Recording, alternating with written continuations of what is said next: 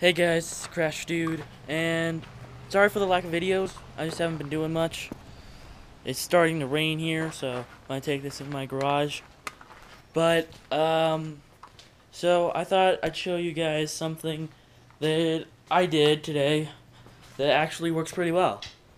So what I did, I basically took some plywood that I had, and I made a ramp. This is in it that goes out to there, and you can go up to the top of that and come back.